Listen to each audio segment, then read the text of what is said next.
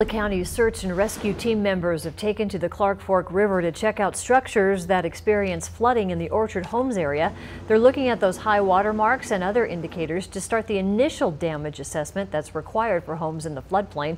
Authorities are still stressing, though, that this does not indicate we've reached the recovery stage of this spring's flood event. Crews will start assessing other areas impacted by that flooding in the Missoula area over the next few days, and that would include the homes along Harper's Bridge Road and Mallard Way. There are about 65 homes in Missoula County still under modified evacuation orders.